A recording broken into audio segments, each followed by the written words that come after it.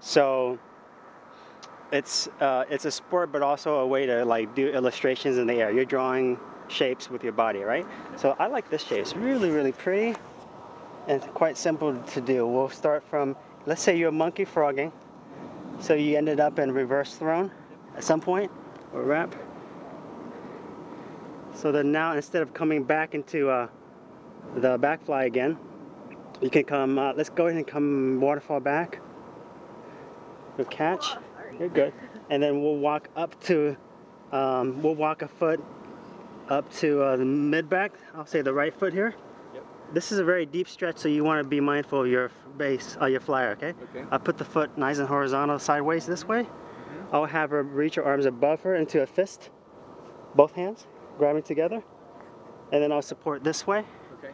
And then from here, she can draw a line straight towards the sky. This way. So if you're looking, if the audience is straight ahead from you, you get this eye of a needle shape.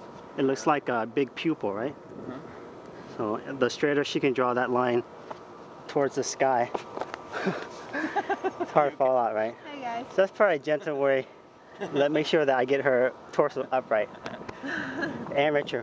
So it's a pretty deep back bend. Let's see how it feels for you, and we can modify it. I'm just supposed to be like that, and then both feet. On one leg. So one leg comes down. One leg comes up. One leg comes straight up like a steeple, yeah. Okay. And you're reaching above like this. Like a big, You're drawing like a big shape. Mercedes thing. There you go. Oh. Yes, it does. Thing. Yeah. Yeah, so that's another pose you can do.